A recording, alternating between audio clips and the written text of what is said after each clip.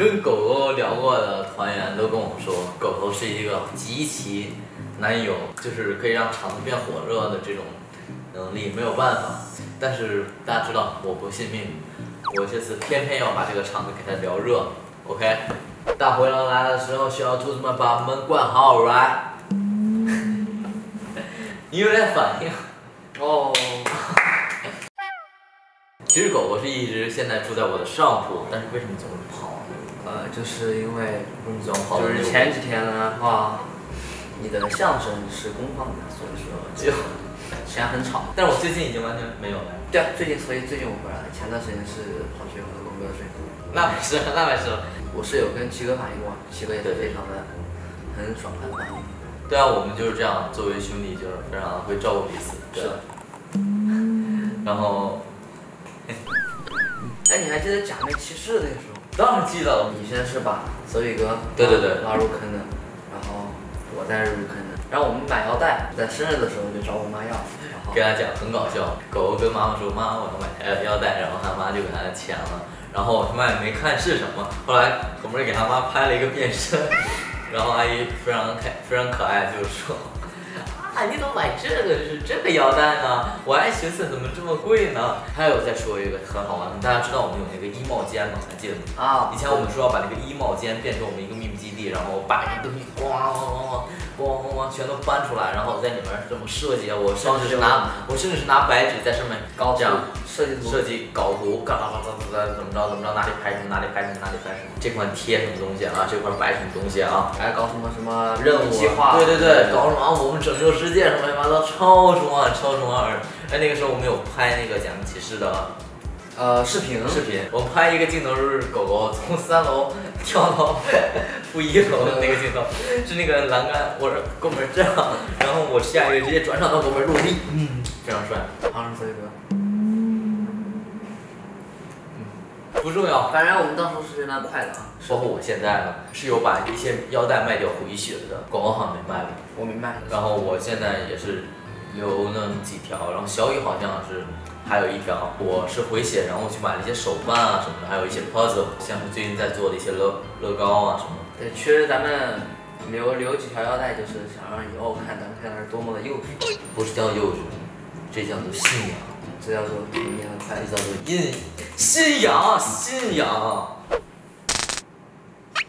最近你不是那个入了乐高的这个坑了嘛？对啊。还把这个乐高拼好了之后送 boss 的，对，我弄了个抽奖。对，这是以前立的 flag。跑车。对吧？这个跑车是意想不到。有一说一，你真的不应该跟我提这件事，因为你是完全不立 flag 的一个人。你现在为什么要采访我？应该是我来采访你。我代表所有 boss 们来采访你一下，为什么不立 flag？这个的话，有人总说为什么他不发微博？为什么不发微博？其实发微博这件事儿，我是在我想把一些事情分享的时候，我再分享给 boss， 不想当一个任务，就是来完成。自己想发的时候，所以说 boss 们见我没发微博也是很正常的事情。狗狗生活还是很，但是我生活还是非常的充实。对，其实你就除了发生活方面的，你可以自己想一些主题去做，比如说下次我做什么有趣的视频，你就过来，好不好？咱们一起玩。我最近有一个机械手还要拼呢，要不要一起拼？但是我没有工具，能不能跟你花钱买工具呢？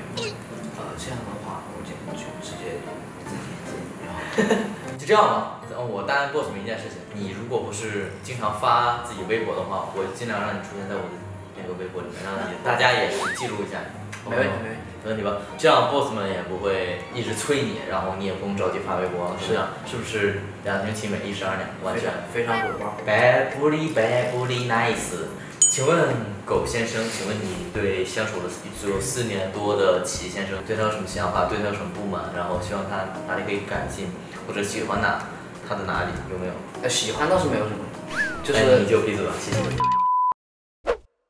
就是齐先生这个人呢，我和他是一个非常好的兄弟，虽然也不是喜欢他哪里，但是就是一个眼神就可以看出来他想要什么，但是就是希望他就是可以平常就是可以不要随便的，就是把他那个嘴啊就是突然伸过来，你就是不喜欢他这样的行为。不是，主要是齐先生好像没有干过这样的事情，为什么要污蔑你？就是虽然在镜头前面就是没有干过私底下是非常多的，就是不是对我，而且是对邹宇哥还有徐亮也是非常多的。就据我所知，齐先生是一个非常正式、非常有魅力、非常帅、非常有魄力，做事非常认真、非常努力。当然，就是与朋友非常友好，就是然后非常有义气，干什么都是非常完美、就是我知道美的一个。他这个示好啊，示好就是用嘴，就是把伸过来，就是希望可以感兴趣，就是有别的。好，我替齐先生收到了，但是他做不做啥的事情，好吗？好，但是我还是会抵抗。好的，放弃抵抗。放弃。OK， 结束。就是狗天这个人，他是就是在你的印象中是一个什么样的人？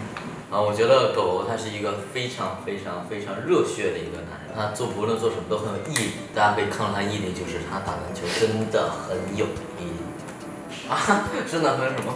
毅力啊，毅力就是毅力。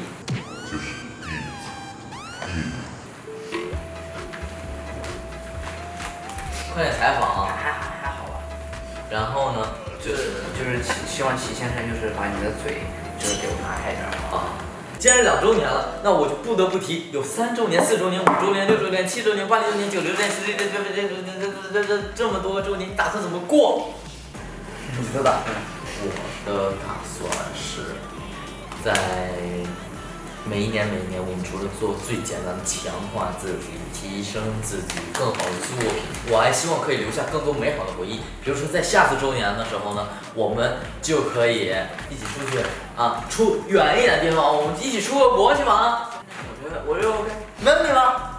我们出个国去玩，然后下周年我们再出一个国呀，我们再出一个国呀，环游全世界呀，对吧？其实抛开这些什么去什么地方旅游啊，我觉得未来的几周年，不管是几周年，我觉得咱们6个在一起就非常的足够了。